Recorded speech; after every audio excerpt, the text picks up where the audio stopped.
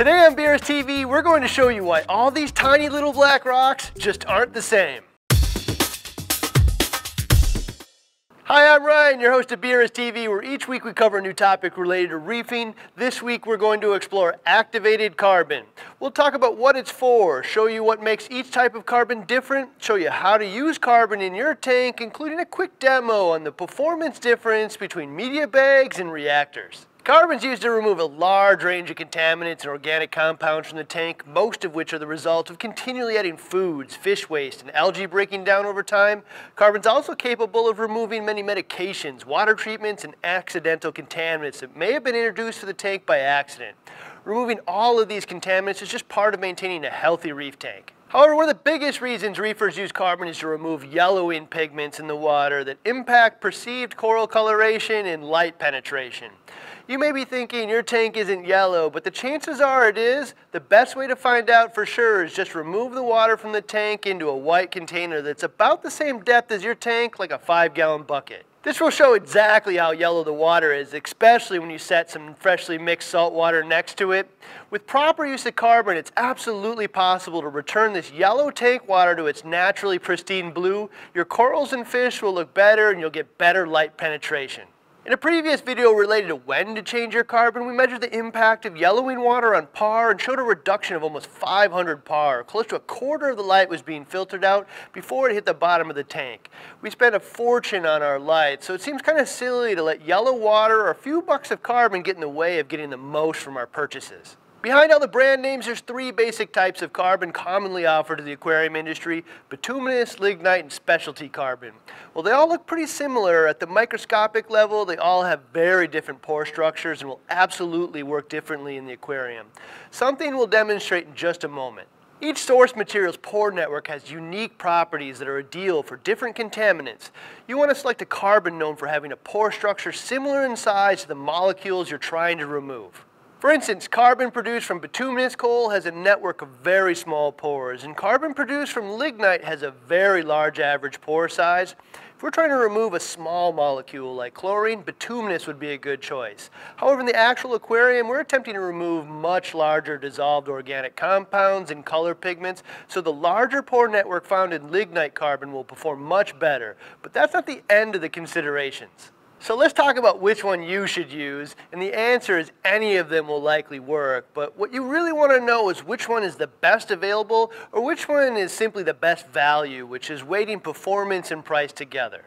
Even though it isn't the best performing carbon in a reef tank because of the smaller pore structure, bituminous carbon is the most commonly used carbon in our industry and what's used in most retail brands of aquarium carbon.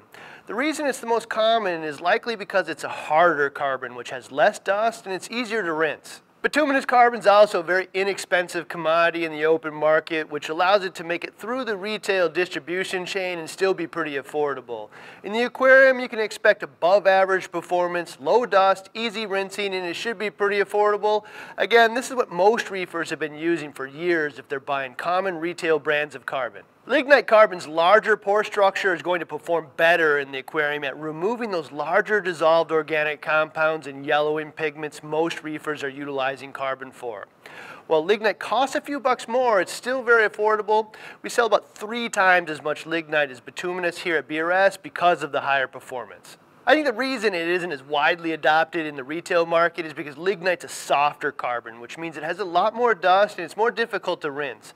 While it does only take a couple minutes to rinse, 2 minutes can seem like an eternity versus the 15 seconds with other carbon types. Within lignite carbon, you'll find small and large granule options. The large granule is what most of you are familiar with and a size that works in most types of equipment.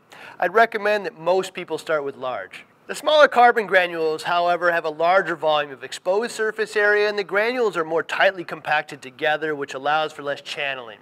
These things combined will make the smaller granules perform significantly better, but be prepared, they're very small and very dusty, so they can be difficult to use in some equipment. The third type of carbon we sell is called ROX 0.8. While there's a price premium on this specialty carbon, it makes up almost 70% of our total carbon sales because it has some pretty unique advantages. ROX is a proprietary blend of different carbon sources which have been powdered and extruded into these tiny pellets. The result is a wide array of pore sizes, making it the best at removing the largest variety of different contaminants. The tiny pellets are also super hard, which makes them almost dust-free, and they rinse in seconds. ROX 0.8 is really designed for ultra-pure water applications like pharmaceutical intermediaries where contaminant removal standards are not only extreme, but it's also critical that the carbon itself adds as little to the water as possible. We're going to demonstrate the effect of source material and pore sizes with a few standard tests within the activated carbon industry that look for the quantity of specific pore sizes within a carbon's pore network. These tests are used every day to select the appropriate carbon for specific applications. The three main ones are the iodine number, which measures the preference and ability to absorb small molecules, the methylene blue test, which tests for the ability to remove medium-sized molecules, and the molasses efficiency test, which tests for the ability to remove larger molecules. We set up this station to help give you a visual representation to some of the things we just explained. Since we're not overly concerned with small molecule contaminants in the aquarium, we focused on the medium and large pores with the methylene blue and molasses. Each segment of the tank has 200 grams of carbon in a BRS reactor and heated RODI water. To that, we added a teaspoon of dissolved blackstrap molasses to each chamber, as well as 10 milliliters of methylene blue. In the first chamber, we have the ROX 0.8. The proprietary mix of carbons and wide range of pore sizes is going to result in what you might expect, which is almost complete removal of both the molasses as well as the methylene blue. The second chamber contains a lignite carbon, which also demonstrates what you might expect, almost complete removal of the larger molecule molasses, but less of a preference for the medium-sized blue molecules. The last two chambers have bituminous carbon. Number 3 has our special grade bituminous carbon. Our BRS bituminous carbon is a bit different than most because we selected a grade that splits the difference between typical bituminous carbon and lignite. So rather than having mostly small pores, it has a larger quantity of medium and some larger pores. As you can see, it removes most of the contaminants, but the green tint means it left some of both yellow and blue pigments behind. That last chamber contains a large pelletized bituminous carbon, which you can see performs pretty poorly in this demonstration. These large pellets are pretty common in retail products within our industry. They look nice and uniform, so if you didn't know any better, you might assume they're better. In reality, these large pellets are designed for air and gas filtration and perform very poorly in water due to available surface area, channeling effects, and small pore structure. The only time I tend to use a carbon like this might be for filtering odors from air or ozone. Using carbon in the aquarium is super easy. An ideal solution is a reactor like the BRS reactor, where you can ensure the entire volume of the aquarium water passes through the carbon several times a day. Just add some carbon to the cartridge and use the foam pad to hold the carbon in place. We don't want to allow the carbon to tumble because eventually it will just grind itself to dust, which we obviously want to avoid. And tumbling has no real performance advantages. In most cases, the BRS mini reactor would hold an ideal amount of carbon securely. Once it's assembled, turn on the feed pump and flush the fines out into a bucket. It shouldn't take more than 10 to 20 seconds to completely rinse any type of carbon this way. Second method of utilizing carbon in the tank is just throw some in a media bag, rinse it under some cold tap water, or even better, some RODI, and place it in a high flow area of the sump. I don't typically use lignite in media bags because of the dust, but you could if you want. When rinsing your media in the bag, the tendency is to try to wash it between your hands, but all you're doing is grinding the pieces against each other and creating more dusty fines. Just let the water flow through the bag and reposition it to let the flow of water do the work for you. We get asked all the time how big a difference there is between running carbon in a media bag and a reactor. One of our customer service agents here, Josh, asked me to run a quick test before we broke down this station, which was a great idea. We started with the same amount of methylene blue and molasses in each chamber, 200 grams of ROX carbon in a reactor in chamber 1, 200 grams of ROX carbon in a filter bag in chamber 2, and double the amount of ROX with 400 grams in chamber 3. I have to say we were all pretty surprised by the results. The reactor removed most of the contaminants in about 75 minutes again. The media bags were pretty far behind at that point, which was expected.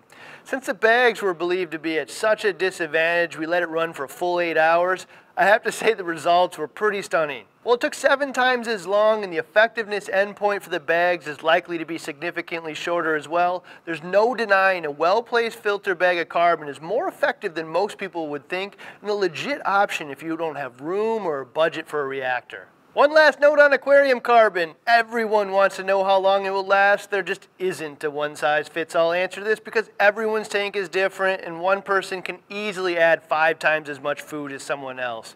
Thing is, a vast majority of a carbon's effectiveness is going to be in the first 3 to 7 days after it's added to the water. After that, the pore structure is likely to get increasingly fouled with biofilm, bacteria, detritus, and all the other junk floating around in our tanks. That white bucket test we talked about earlier is probably your best reference point on when to change your carbon. You can leave carbon in quite a while and it won't hurt anything, but your best practice is probably to use small amounts and change it as frequently as every week. That said, I know most people replace their carbon every other week or even monthly. We have years and years of videos we've been releasing every week and they only get better, so hit that subscribe button to make sure you don't miss out on next week's. If you can't wait, here are a few other interesting ones, like what makes a pH probe lab grade anyways, a demo on the effects of red slime remover, and an oldie but goodie, how to make a screen net top. See you next week with another episode of BRS TV.